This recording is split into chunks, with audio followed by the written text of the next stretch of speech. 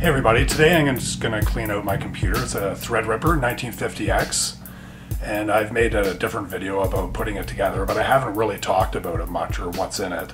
So first I'm just going to quickly go over what's in it. I have two NVMe drives, Samsung, 512 gigabyte. Right here we have a Phanteks Eclipse. It's a P400 Silent Edition, tempered glass, not plastic. This particular case can hold the extended ATX motherboards. It doesn't really have a whole lot of room for your wiring and everything after the fact, so you just have to be aware of that. I do have some extensions in here. I'm going to open it up and we'll get a better look, but right now I'll just tell you a little bit about it. I also got some sleeves for the NZXT Kraken. I think it's the X62. I have a Sapphire RX 580 video card. I do plan on upgrading that because this is definitely the slowest thing in the computer, the bottleneck as it were, and I think the rendering times and everything would improve greatly if I ended up getting something quite significantly more powerful. Honestly, I haven't really found much of an issue using this RX 580. I found that the performance is pretty good. Maybe it's not the fastest, but I'm not running a production house here or anything. I'm finding it's very stable and it's quick, and I'm getting shit done. That's the most important thing. Deep inside in the basement part, I have a Corsair Platinum 750 watts, which I think should do me just fine. I don't plan on doing any overclocking or plugging that many more peripheral devices or whatever into it. I have two hard drives. I have a 4 terabyte Western Digital Gold server drive, and I also have a 2 terabyte Seagate something or other. They're both 7200 RPM. I plan on swapping, or actually adding in one more SSD at 1 terabyte to make my video files play a little faster off the drives with Premiere. But other than that, I'm honestly not having any issue with having Premiere using 3 of my drives instead of just 2 or 1. The 3 drive option is definitely the best option for Premiere. Puget Systems recommends 3 drives, and that's what I ended up doing. I looked at a lot of Puget Systems videos before I built this too. They did not recommend a Threadripper 1950X. They recommended an Intel 8700, I believe, coupled with a GTX 1080 or 1080 Ti. I think they were recommending the Zoltak one, if I'm not mistaken. So I'm just gonna get right at it. We're gonna open up the computer. This front comes right off. I have to give it a little yank. This comes right off. Is everything well lit? Yeah, it's the so same you light. see all this, okay. You can see all this dust right here. So I'll just give that a little wipe right off.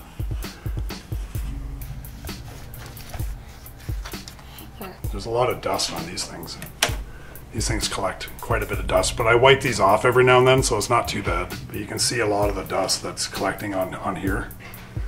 It's actually quite a bit. This is just after a few months. I'm getting a lot of dust build up like this, and I cleaned it out probably about 4 months ago. And you can imagine if I kept this on the ground, this would be a lot worse. Now I'm going to open up the glass.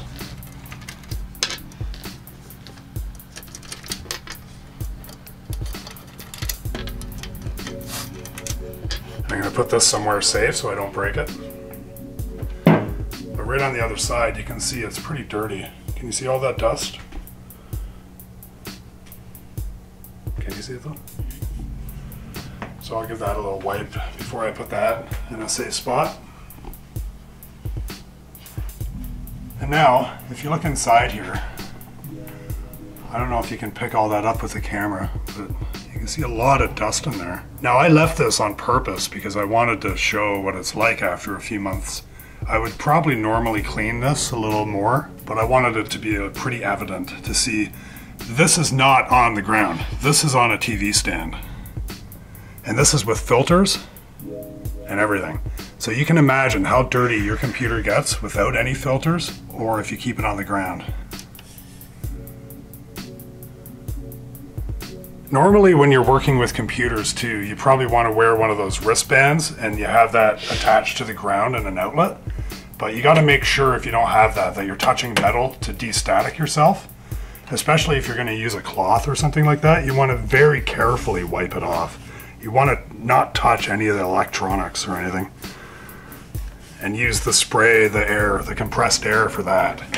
But I'll just kind of give it a quick little wipe with a dust cloth. The tubes, the wires, where you can see dust.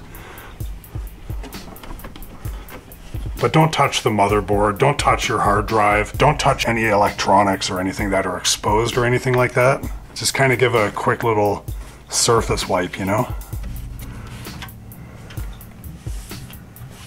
And then around the back too.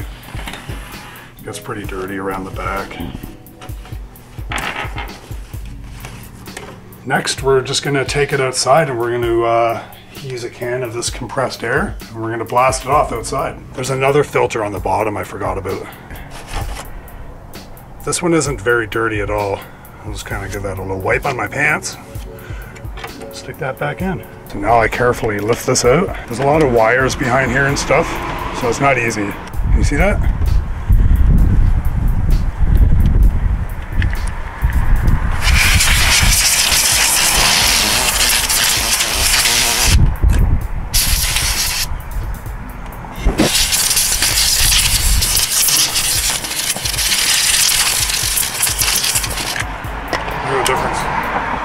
See the difference?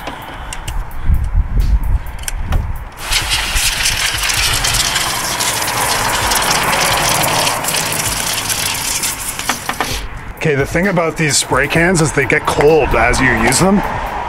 So it's good to have a couple of them and to let one of them get warm up as you're using the new one.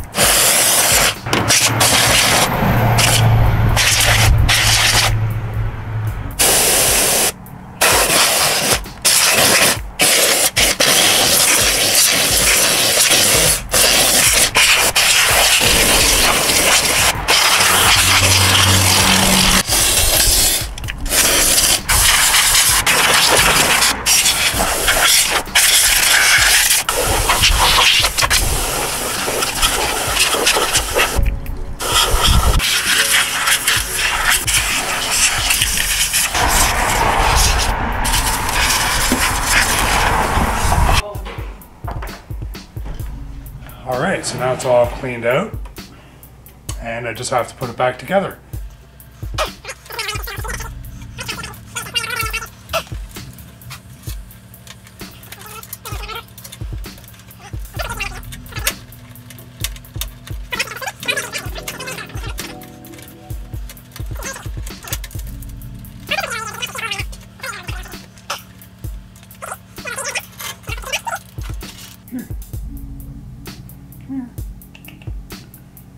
You're the star of the show. Come here, kitty.